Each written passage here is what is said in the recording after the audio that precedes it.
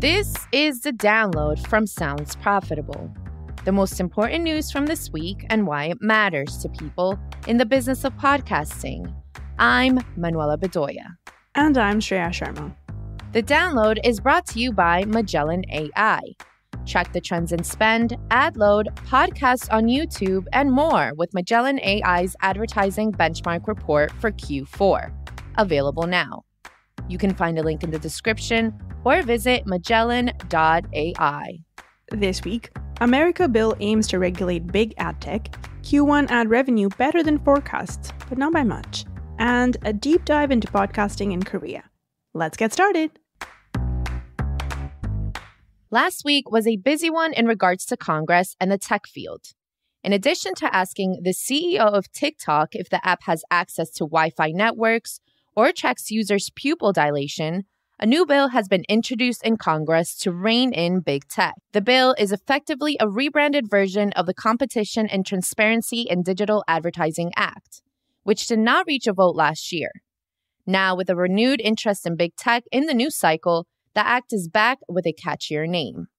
This time around, it's known as the Advertising Middleman Endangering Rigorous Internet Competition Accountability Act, or America if you ignore the extra A. Definitely flashier branding than CTIDA. The bill's author, Senator Mike Lee, aims to rein in big tech with the elimination of conflicts of interest. Under the current version of the bill, any company making more than $20 billion per year would be forced to divest any assets that allow them to own more than one part of the digital ad ecosystem. DSPs cannot own an SSP and vice versa. Buyers and sellers of digital advertising would be banned from owning either.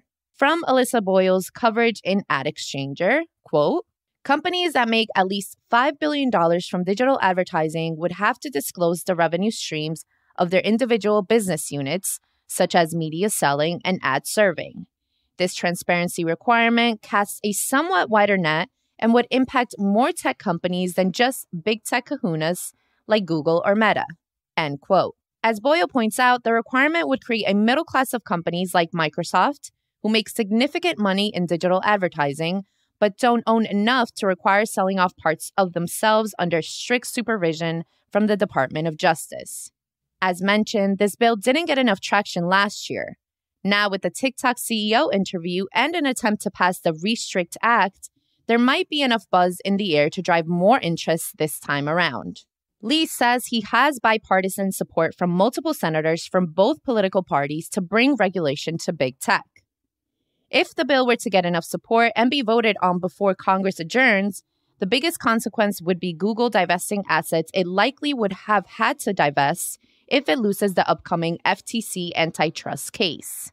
So while there's a lot of news whirling around about tracking, bans, and upcoming legislation, rest easy knowing the America Act would likely not impact podcasting much, if it ever comes to fruition in the first place. This week, Digiday writer Kayleigh Barber took a look back at one of the scarier podcast antagonists in recent memory, Q1 2023. Okay, perhaps that's an exaggeration, but there was a fair amount of doom and gloom reporting back in Q3 and Q4. Anxieties of waiting for a recession that may or may not ever arrive led to the fear of the near future. I quote from Barber's article, "For most of January, many publishers shared the very bleak experience of being behind 10 to 25% in their ad forecasts for the quarter. Now that March is over, publishers are surveying their wounds and finding that while ad revenue was indeed down, the numbers aren't as bad as once predicted." End quote. Though the numbers are looking solid for Q1, some atypical behaviors have led to being a strange one for some.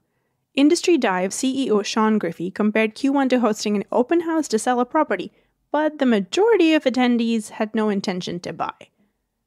Pulling another quote from the article, "I have never seen such a weird quarter as in lumpiness. You'd be up like, oh, we got this great deal in, let's start working on it, and then everything got pushed, and now it's in the second quarter." End quote. That so-called lumpiness is hopefully on the decline. In regards to budgets for programmatic advertising, publishers told Barber that they anticipate that the budgets that were once frozen out of an abundance of caution will begin to thaw by this summer. So how has Q1 affected podcasting specifically? As reported in yesterday's issue of Pod News, AdvertiseCast has published their monthly average CPM results for March. Coming in at $22.17, March's number is just under a 1% increase from February. Not a stunning double-digit number that grabs headlines, but an increase is an increase. Back in December, Q1 looked pretty daunting and publishers came out the other end just fine. The same can be said for podcasting. The newest edition of Guanjin You's series of articles on podcasting in East and Southeast Asian podcast markets was published late last week. This time around, he takes a look into the podcasting ecosystem in South Korea. According to GWI data, the weekly reach of podcasting is just 10% of the population. Of the podcast listening public, the demographic split evenly between under 44 years old and over 44. Yo charts a rise and fall of the South Korean podcasting scene. Using the inflection point of a popular comedic politics discussion podcast as Korea's Serial. While Serial led to true crime dominating charts in the United States,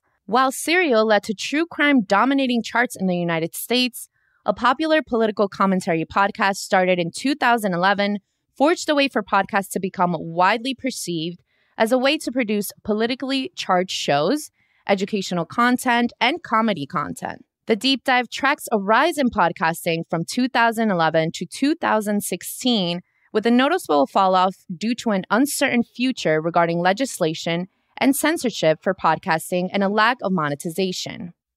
From the article, quote, "Podcasts in Korea never seem to figure out how to make money creatively, which makes sense because politics isn't exactly the most brand-safe of topics.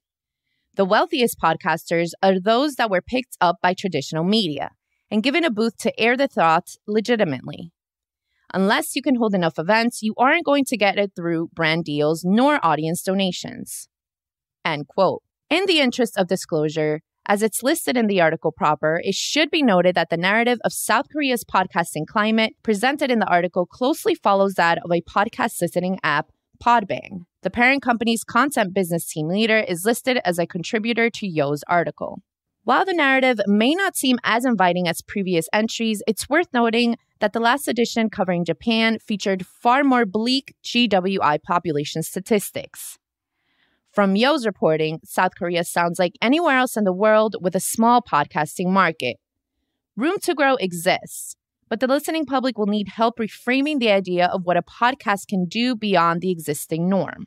Lest we forget the prehistoric era of before 2014, where the average person would associate the term podcast with comedians emulating morning radio chat shows. Podcasting is growing globally, and some markets will require more cultivation to keep growing.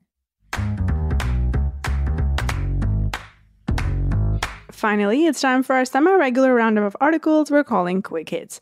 These are articles that didn't quite make the cut for today's episode, but are still worth including in your weekend reading. This week, submissions for the Digiday Media and Technology Awards are approaching their regular deadline of May 11th. If you're interested in submitting a podcast to either category, use code SOUNDSPROFITABLE, that's all one word and lowercase, to take $100 off your submission fee.